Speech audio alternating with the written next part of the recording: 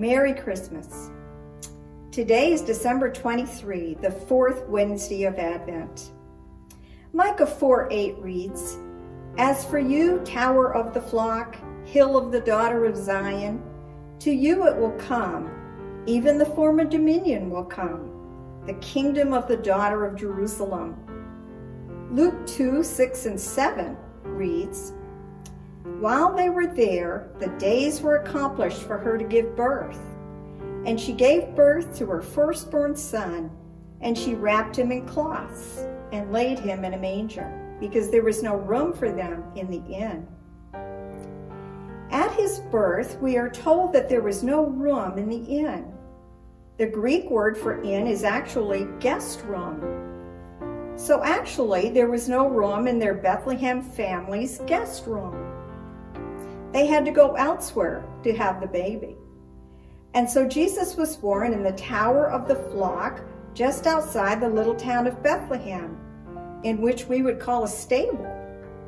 And in so doing, he fulfilled the prophecy that literally states that the Messiah is to be born in the stable called the Tower of the Flock. You see, the Tower of the Flock is where all the sacrificial lambs for the temple were born, according to the writings of the Jewish rabbis in the Talmud.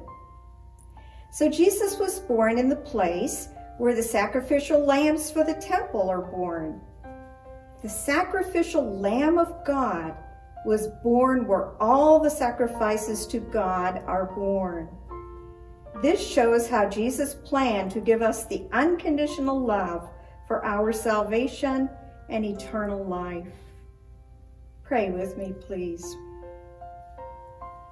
Dear Lord Jesus, thank you for loving us so much and so unconditionally that you planned for our salvation and then fulfilled everything required for our salvation and life eternal.